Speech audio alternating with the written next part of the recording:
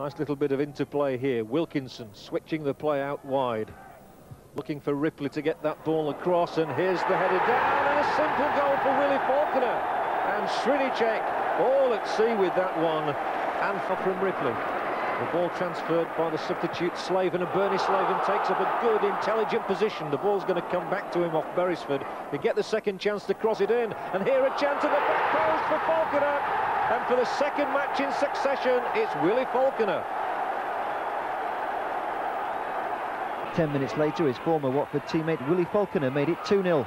And that was 3 goals apiece in their first 7 matches for Boro's new boys. Joe McLaughlin would give Watford a late consolation.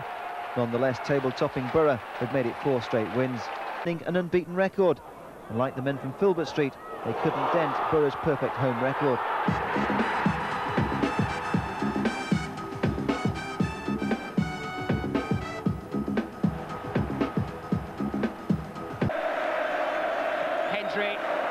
Falconer waiting, got his head to it, good save by Schmeichel! Now behind his header, and how on earth did Peter Schmeichel get to it? And it wasn't over there, and he had to get across to deny Wilkinson. And now Falconer out for so much of this season through injury. Willie Falconer, he's threaded a lovely ball through towards Slaven, and the ball really bobbling around. It comes back again to Falconer, who tries one with the left foot. What a shot! It dipped and it fairly flew past Shilton. Willie Falconer, 2-1 to Middlesbrough. And this is a really spectacular effort from the former Aberdeen man. Beautifully done. 9 minutes left. Wilkinson avoids the offside flag. Wilkinson against Tracy. Crosses it. An easy tap in by Willie Falconer. And Middlesbrough take the lead at home against Sheffield United. It was the long ball over the top. Wilkinson beat the offside trap for 1. Sheffield United 0.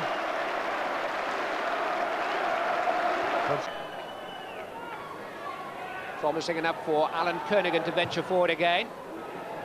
It's in towards him, but it was Falconer who came round the back. And for the 3rd time in the game, Middlesbrough take the lead. And will that one be the killer goal? Turned round the back unseen and had a free header from 6 yards, and Stayskill had no answer to it.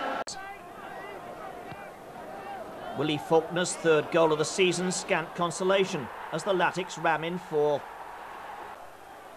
Pollock then with a free kick. Over the top, outstretched leg, and it's there! Willie Falconer, just 8 minutes left for play. That could have put Boro into the 4th round of the FA Cup. It came from another Jamie Pollock cross, this time from the dead ball situation. And there's Falconer hooking it in first time. It's 2. In the FA Cup, Stephen Pearce conjures up one of the goalkeeping performances of the season to frustrate Clough's Cup dream. But Crossley at the other end is not so happy. Willie Falconer taking full advantage. On the outside, clips it in nicely and headed away there. Fox not really getting it away. Oh, it's there! Chris Woods, the England goalkeeper, can't believe it. A first-time strike by the substitute, Willie Falconer, 26 minutes gone. And Middlesbrough take the lead here at Hillsborough. Beautiful strike with the left foot, in off the post.